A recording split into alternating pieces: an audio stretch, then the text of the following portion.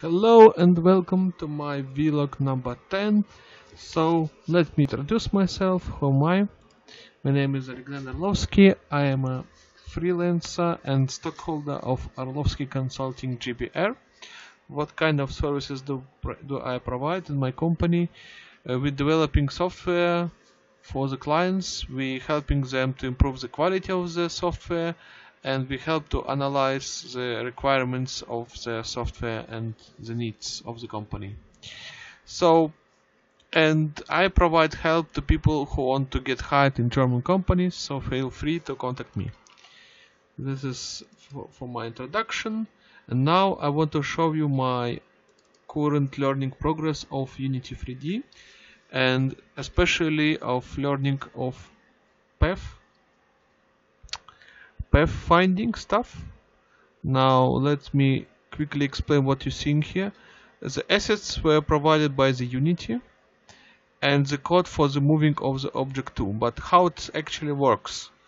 Unity3D have a special AI library for the pathfinding.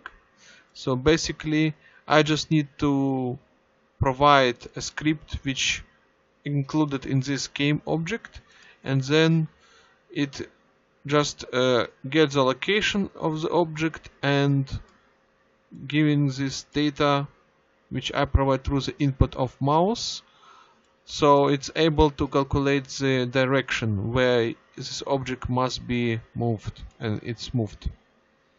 And if you think like it was many years ago, many game developers kind of struggled with writing own pathfinding algorithms, but you don't need to do that in Unity because it's almost out of the box without any big complication. It's pretty straightforward, I must say.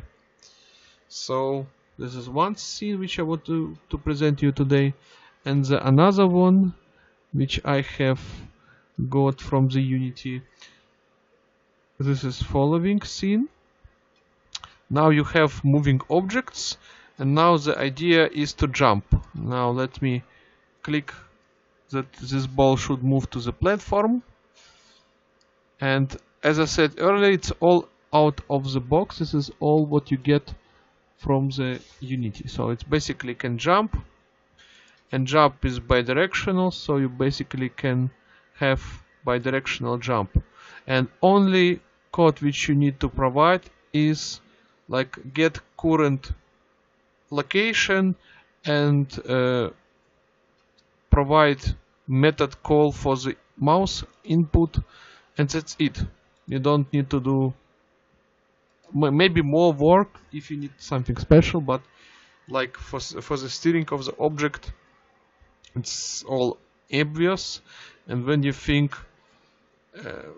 how the default Unity3D library behaves when it's have obstacles, moving obstacles. So let me show you.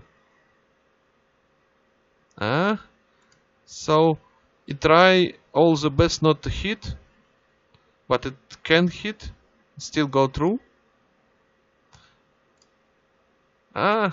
Did mention. So if you think about, like, I don't know, gates which you need to pass through, maybe some adjustments needed, because as I said earlier, it's what you get in Unity, it's all from default library.